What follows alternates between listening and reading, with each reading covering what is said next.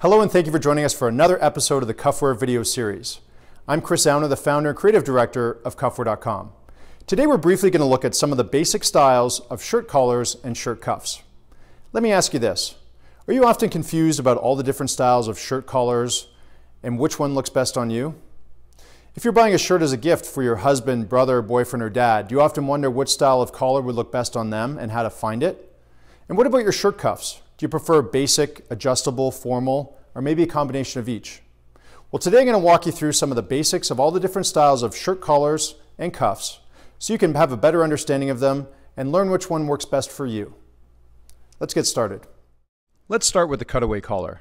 This style is most popular in the UK, and this is the widest of the spread collars and is meant to be worn with a tie with a wide knot. Here we show David Beckham wearing his cutaway collar. Next we have the spread collar. Typically this is most flattering if you have a narrow face and works well with a Windsor knot. Here's a shot of Pierce Brosnan where he looks great in his spread collar playing James Bond. The most popular style of collar is called the forward point, which is also known as a straight point or narrow point collar.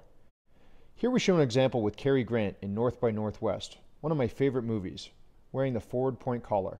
Next we have the snap tab collar. This is where tabs fasten under the collar, designed to hold the collar points in place. This style was super popular in the 20s and 30s. The snap tab collar is making a comeback lately, and you'll see Daniel Craig sporting this style in the new James Bond movie Spectre.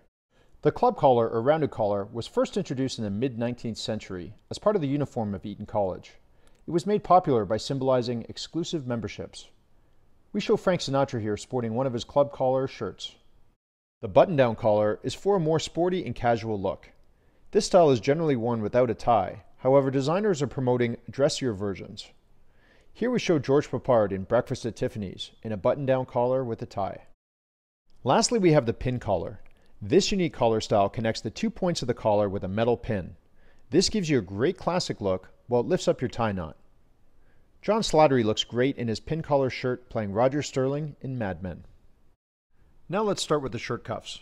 The barrel cuff is the most common style of shirt cuff and can come with a single or double buttons. Very simple and works for most occasions. There is also the adjustable barrel cuff. This has 2 buttons to adjust the tightness of the cuff. This comes in handy if you decide to wear a chunky watch. Next we have the convertible cuff. We're seeing a strong trend in this style lately.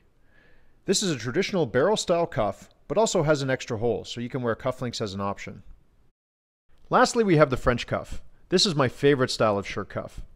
The French cuff is a double length cuff that is folded back and joined together with a cufflink. This is a great opportunity to express a sense of style and personality. Although there is still an association with French cuffs in formal occasions, French cuffs are now used for everyday wear, and they're a great way to dress up your outfit.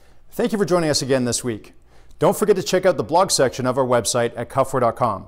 This week I share with you my top 5 favorite places to buy custom tailored shirts in Toronto. We'll see you here next week, and don't forget to dress up the moment.